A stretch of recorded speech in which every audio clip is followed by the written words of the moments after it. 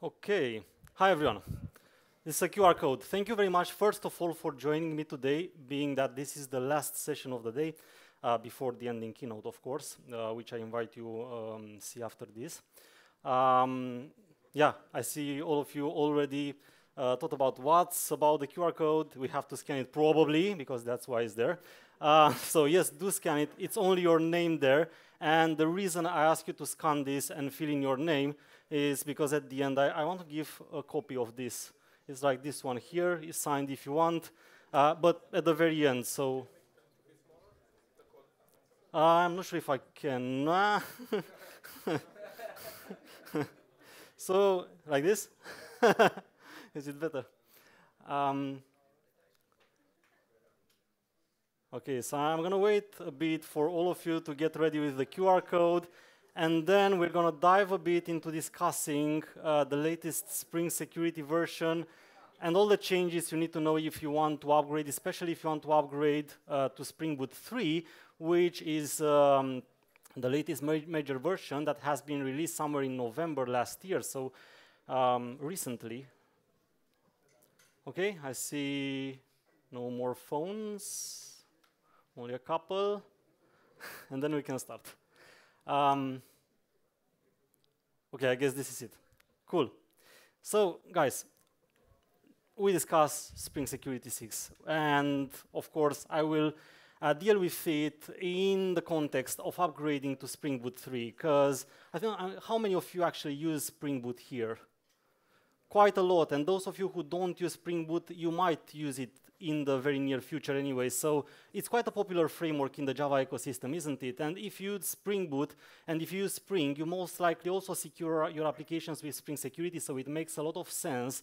You know everything that changed. And as you will see, a lot of things changed recently. So I want to make you aware in today's talk about all the needed changes. And so what we'll do is we will go fast through some slides, and I will show you the changes. I will explain them, but then we will jump in a coding example where I have an application, a small demo application built with Spring Boot 2.6, and I want to upgrade it live with you to Spring Boot 3 and see how it goes. So that's exactly what we are going to do today. And then at the very end, we'll do a random, and I will give you the promised book. So for those of you who don't know me, I'm Laurențiu. You can find me on social media. Actually, most of the people know me as the guy who talks loudly. A little part of the people know me for the YouTube channel and the books that I wrote. And yeah, today what we'll discuss you can't even find with ChatGPT because it seems it's a little bit outdated in terms of Spring Security. So thank you for joining. You couldn't simply just search it on ChatGPT and Google very easily. So I promise you I will give you some content of value today. So Spring Security, first of the changes, and I believe to be the major one, is the fact that the WebSecurityConfigurerAdapter class, which is a foundation of how Spring Security architecture was built for web applications, completely disappears. So in Spring Boot 2.7, you would already see it as being marked as deprecated. As you will see, starting with Spring Boot 3, is completely removed. So you will have a compilation error if you don't remove it yourself. So what's to be done, first of all, is to cut out the extends part. And then, of course, you'll end up with an overriding method that doesn't compile anymore because you don't override anything since you don't extend the class. So that one changes to a bean. And this is actually great because it improves a lot of flexibility in configuration. You weren't able to have easily multiple classes with configurations for Spring Security without running into cyclic dependencies and stuff like that. Some of you who might work on that, you have already faced such situations where you had to solve in difficult ways configuration manners that made things difficult to read in the end. So because usually when you split the configuration files into multiple configuration files, you do that to keep the single responsibility and make the things easier to understand, but you ended up making the configuration a little bit more difficult to understand. So with having the extension removed, so you don't have to inherit a class anymore. You don't stick your Spring Security configuration to one main class. First of all, you can have multiple beans spread throughout multiple configuration files, and that's basically one of the advantages. And the second advantage is, of course, the testability, because now you suddenly have a bean in the context, so it's very easy to test it as well. So it's easier to test your configuration. And of course, being that you only now have to declare beans in the context, it's also easier to inject them here and there, and that makes things easier in solving the cyclic dependency. Then, of course, if it's a bean now, before we had a void method, it was called from the upper class. It changed to a bean, so it has to return something. So the build method has been introduced to the HTTP security object. It automatically returns the security filter chain, and you can even have multiple security filter chains, because you can anytime put the order annotation and order them in the way you'd like to be considered by the framework. Then we have some other smaller things that you will see me putting in code soon. One of them is the authorize requests method, which now changed the name to authorize HTTP requests. And as you will see, now this example focuses on the authorize requests method, but then usually it's not any request what you'd call. It's basically MVC matchers, AND matchers, or regex matchers. And we don't have anymore those matchers. So that's a fundamental part of Spring Security that has been removed, but at the very end, in my experience, it's one that would create the most confusion. So I've seen a lot of people just using AND matchers, for example, instead of MVC matchers, because they simply didn't know the difference. And if you would search on an example on the web, like on Stack Overflow, you would most likely find examples with AND matchers. Do you actually know the difference between AND matchers and MVC matchers, by the way, if you are using Spring Security like an older version? See, you should. So, yeah. It's about path. On AND matchers, the path ends with a slash, and it's about path. That's a very good one. So with AND matchers, you have to explicitly write the exact expression that matches all the paths that you want. But you know what? MVC itself, when it's configured, it might have multiple paths depending on your configuration. So you might end up having to configure your expression with AND matchers for multiple paths. But the problem is that this set of paths might change only through a configuration method, or it might even change from like an upgrade of a version to an upgrade of a version. And yes, I know you all have tests there that covers 100% of the cases, but yeah, you have to be really attentive not to introduce a vulnerability where you thought you covered all the paths, but you didn't cover. If you use MVC matchers, then you know at least that it covers everything that MVC itself configures. So you don't have to explicitly write all the AND expressions covering all the cases. So see, this is a very important point. It's essential for securing your applications, and it was creating a lot of confusions, and many developers that I've met didn't even know the difference. They were simply just using AND matchers because that's how the example looked like on the internet. With taking this out and having only one method, we actually also take out all the confusion that would have been created this way. So that the fact that we quit using MVC matchers, MVC matchers, AND matchers, and regex matchers is a good point. So yeah, the authorized requests is not available anymore. You change this with authorized HTTP requests. And then, of course, as I previously mentioned, you can't use anymore AND matchers, MVC matchers, and regex matchers, and you will replace everything with request matchers, which is the only one and only method. So now you can't make a mistake anymore, okay? You only have one choice, so that's fine. And one interesting thing is the access method as well that changes syntax. So as you will see, it won't compile anymore in our example when we will upgrade. Access was used to take as a parameter a Spring expression, language expression, a spell expression.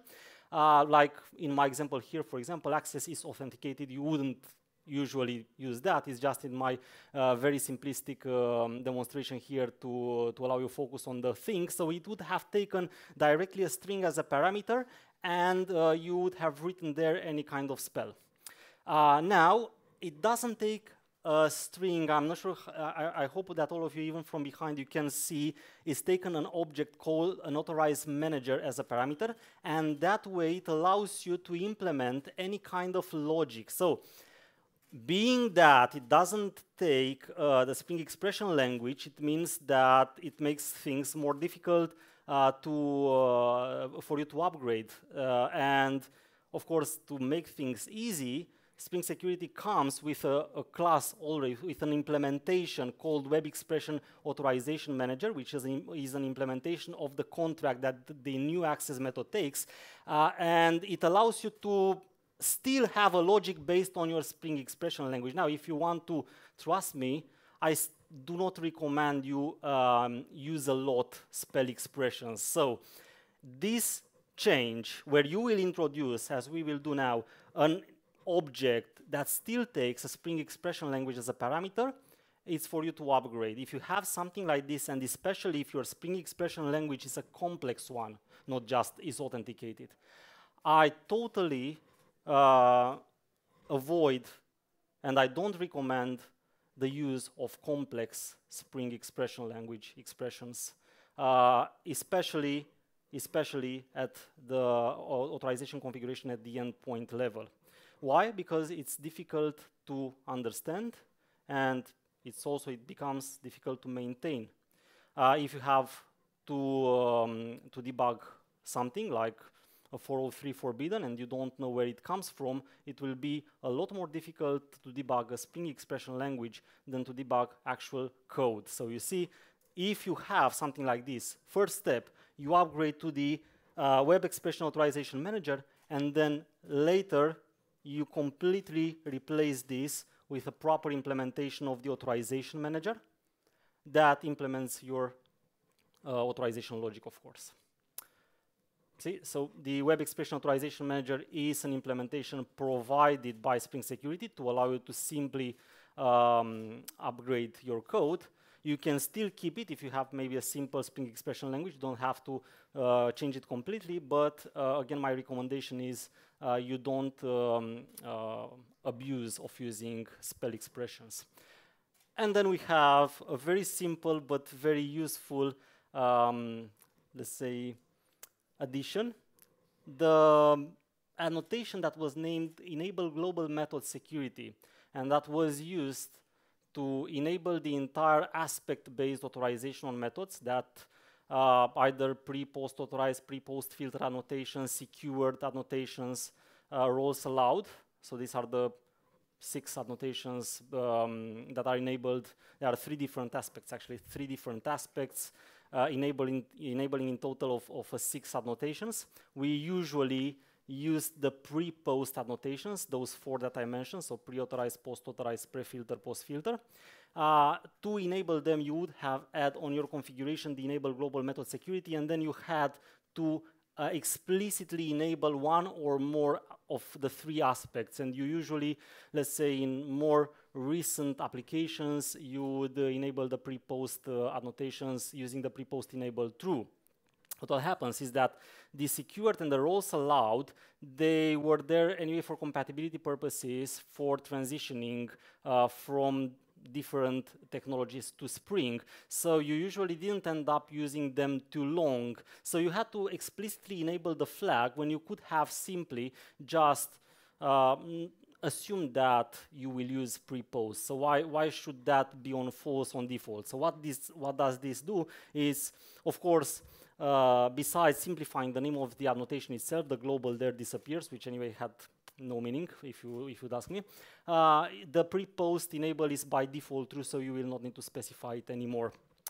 And then, of course, a couple more additions, but that I will not enter into details too much today, but I have different talks about, is the Spring Security Authorization Server. So my previous talk at Vox Cluj was about it, and if you don't know what the Spring Security Authorization Server is, I do recommend you find either some talk that I have given at a previous conference, or find me on YouTube, and I have plenty of things described about the authorization server usage, from the simple cases to multi-tenancy.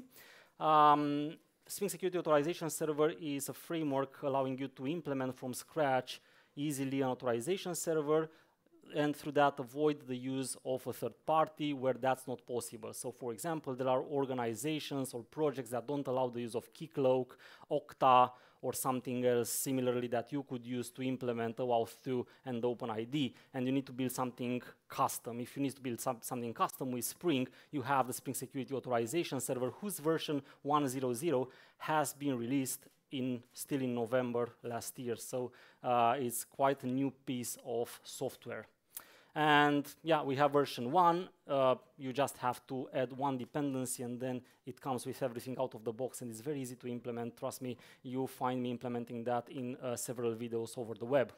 And then I will talk about also the resource server that now enters in the definition of the DSL configuration in Spring Security. So unlike the previous way of implementing a resource server where you had to use specific annotations, like the enable resource server for those of you who might remember, now you don't need such specific annotations, and the only thing you need to do is to use the proper DSL method in the configuration. So instead of having specific annotations, the only thing you need to do is to use the DSL OAuth2 resource server, and then you have, of course, different ways in which you can configure it, either via the key set, if it's JWT, or opaque tokens, they are separately implemented, or you can even customize it to use one or more authorization servers. Okay, enough talking. Let's go to a bit of code. So let me open my IntelliJ here, and I hope that you can all see it on the screen now.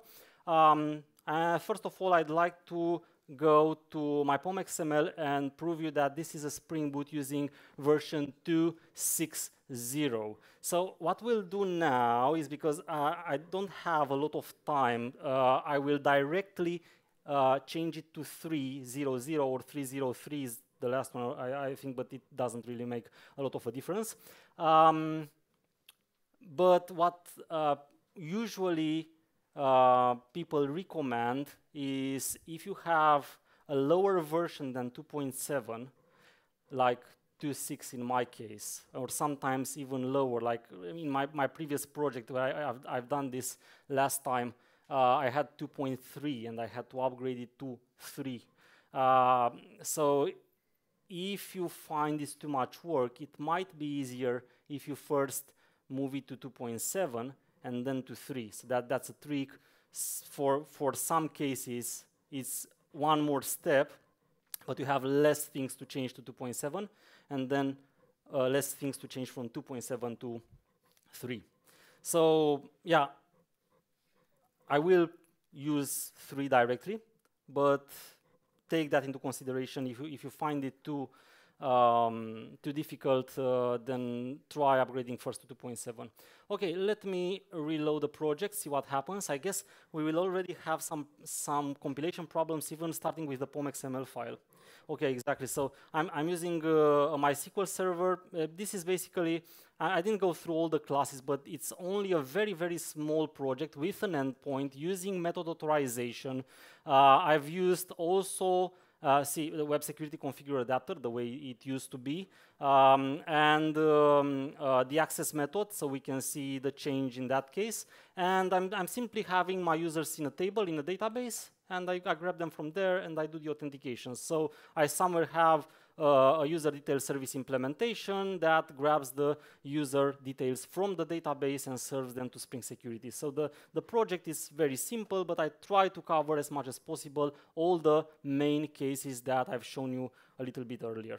So being that I'm using MySQL, and the MySQL dependency changed. It was moved on a different group, so it's something like this. Call MySQL now.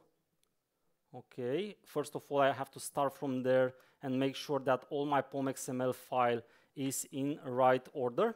And then, of course, I will still have compilation problems because, well, as I've mentioned, the WebSecurityConfigurerAdapter completely disappeared. If I would have moved to 2.7, it would have still worked, but it was like crossed over with a line, meaning it's deprecated. In 2.7, that's why I said upgrading first to 2.7, it might be an easier process.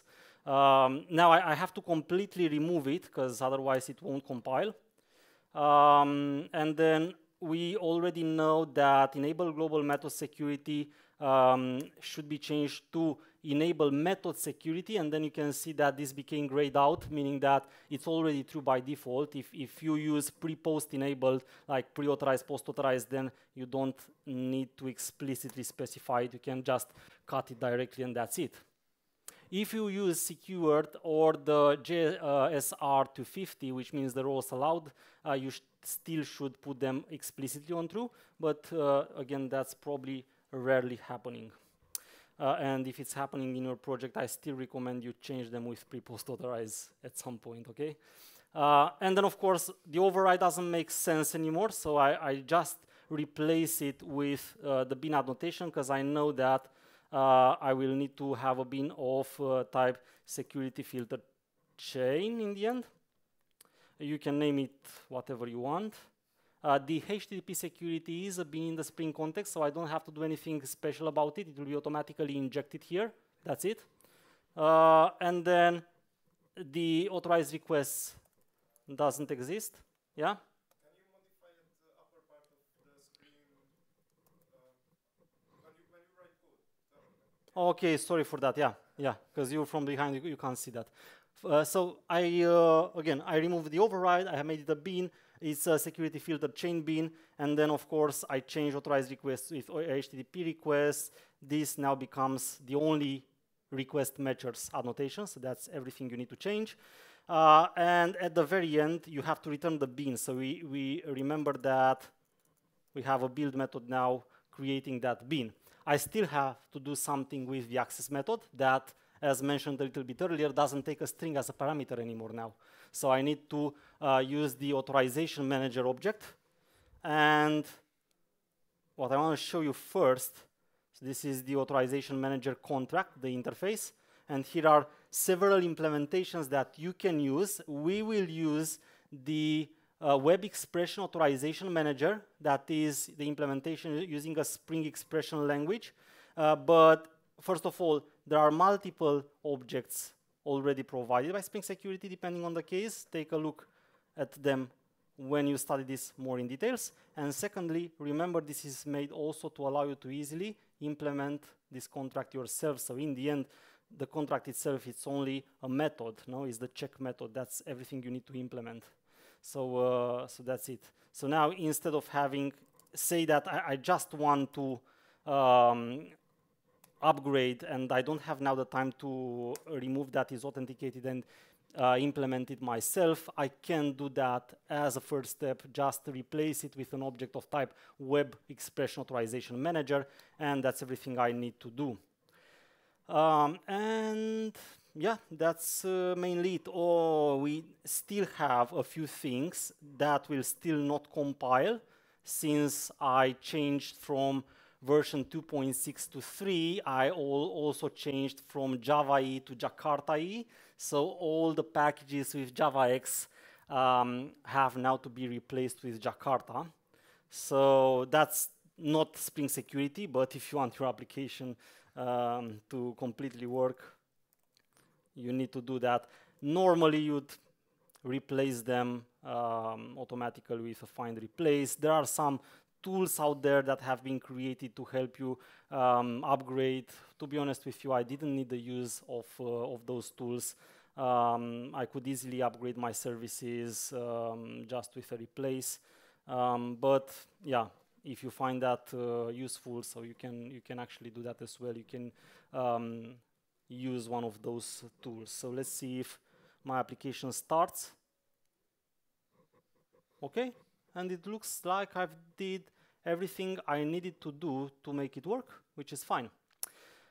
So you see, it wasn't that difficult, but now it's a lot more robust in terms of code and easier both to understand and configure.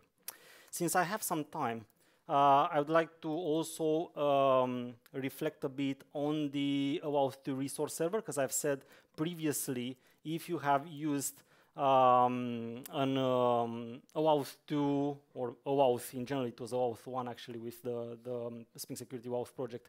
If you used an OAuth implementation, you would have used the Spring Security OAuth dependency, and then you would have probably annotated this class with enable resource server. You would have implemented a token store. So there are a few things that you needed to do in order to configure the resource server. Now things are a lot easier. Spring Security provides out of the box an implementation for a simple JWT in case you use non-opaque tokens. JWTs are non-opaque tokens. It also provides the configuration for opaque tokens out of the box. So for example, I could simply just say, well, I have an authorization server that uses opaque tokens, and the only thing I need to specify is what is the introspection URI that my resource server would use to validate that specific opaque token. So you know, opaque tokens, they don't contain data. So to be validated, the resource server needs to ask the authorization server, is this token a valid one? And it does that through the introspection URI. Or if I have a simple implementation of OAuth2 with non-opaque tokens, the JWT support comes out of the box. And then the simplest implementation is providing directly the key set URI, telling the resource server, hey, this is the URI where you will find a set of public keys that you can use to test the tokens and validate them if they have been or not altered throughout their sending throughout the network, or if someone else has created them. And if you have more complex stuff to do, it's still very easy. It only has one object you have to implement in that case. So say it's real world and it's a jungle out there, so you can't always rely that your authorization server is perfectly resembling the OAuth2 or OpenID Connect specification, okay? So there might be things that don't work the way you expect them to be or according to the specification. So what do you do then? It means you can't create a Spring resource server? No, of course not. You can even use OAuth if you'd like.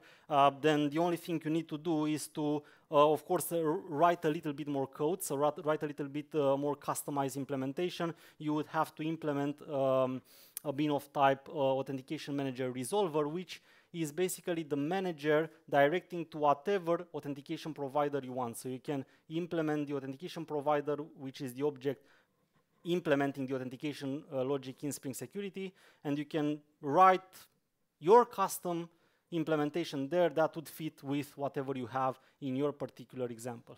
So it's covering, in other words, absolutely all the cases to make your life, first of all, easier if everything is by the book, but easy still, even if it's not by the book in your real-world scenario. And that's basically what I wanted to show you today. I forgot to say that you could have asked questions during the presentation, but since you didn't, I wonder if you have questions now. Please. What do you actually consider complex SPL expression? What I consider, so I usually avoid to have it on more than like one line. Usually if I have something like this and this, that's fine. That's okay. But trust me, I've seen Spring expression languages on like 10 lines like this. They are one under the other. And I've seen that in projects. And that's something I do recommend you avoid. Okay. Now previously, because I was showing you here that I have a pre-authorized annotation that still works. So previously, what I would recommend when you have, because you will tell me, okay, but we have the pre-authorized annotation or the post-authorized. What do we do with that? I mean, you really need to write a Spring expression language there. Well, in that case, what I do recommend is if it's a complex one, take it out in a bin, and then just call the bin there. You can do that very easily. So Spring Expression Language automatically understands bins and parameters of the method. For parameters, you use a dash.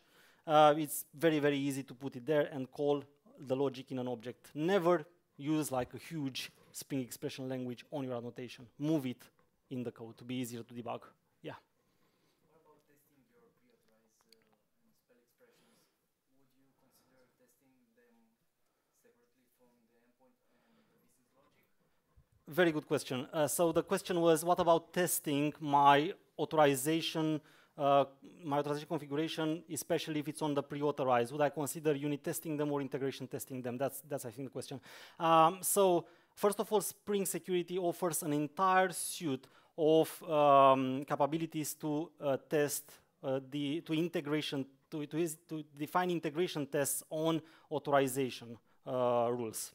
So you can use with mock user, for example, which is the easiest, with user details, and you can even have a completely custom implementation for the integration tests.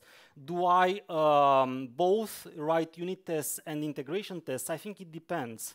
If it's a complex implementation here, I might want to also write unit tests, but I'm not a fan of writing like duplicating my tests. So if it's not a complex implementation, I usually just write my integration test with Spring Security using with mock user or one of the other options that I have, and that's enough for me as long as it covers all the cases. Cool, and we had one more there, yeah. The spell method is authenticated. Is it specific to the principal? Yeah, this is specific, yeah. This is out of the box. So normally you would have simply just define an object and then call the object method here through the name of the bin, yeah. But this is just one example because you will not probably do something like that is authenticated. It doesn't really make sense, okay? It's just for my example here to have, I didn't have something in my mind that's easier to put there, simpler to allow you focus on the pre-authorized and not on the expression, okay? That's the point. Okay, other questions? And I think we can call it then, but if you still have questions and didn't want to ask me now for several reasons, you will find me tomorrow as well, today, the rest of the day. You can, yeah, ask me anytime you find me, anywhere you find me. And don't forget that you can always find me on social media as well. Most of you, I think, already do follow me. And just before completely ending the presentation, I have a bad news and a good news. The bad news is that Spring Security, like any other piece of software, is not perfect. So there is a vulnerability that I have just found about, and just wanted to make you sure that you know as well. So test if your applications have and are affected by this vulnerability, and do upgrade in case. See that it affects both version 6 and version 5.3. So they might affect you. Just check that out. That's the bad news. The good news is that someone will. Oh no! My internet connection failed. Just give me like 30 seconds and I will make it work. And meanwhile, oh no, I don't see anything because yeah, because I still don't have.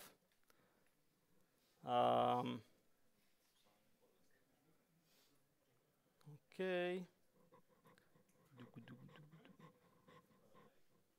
Connected, fine. That's one of it. And I hope I can see the entire list here. Is anyone who still wants to scan the QR code? Now's the time. So I still have okay. So I will give you that chance to scan again the QR code in case you didn't. And then I will just click the button and someone will win this copy. Okay?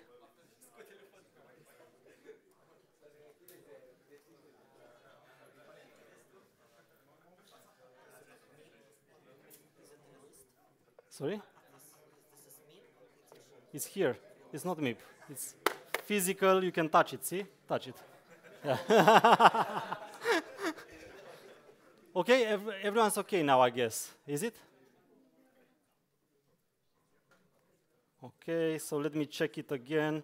I will refresh the page to make sure I take everyone's addition. And 73 is the last one. Okay, so it's starting with 2, row 2, to 73. 2 to 73.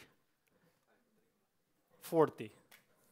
40. Let's see who 40 is. Adrian. So how do I make it? First of all, I want to mark it somehow. Secondly, I'd like to make the font a bit. I don't know how to use this software, sorry.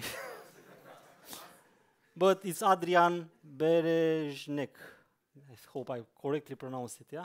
It's fine? Okay, then that's it. I call it an end. Thank you very much, everyone, for attending.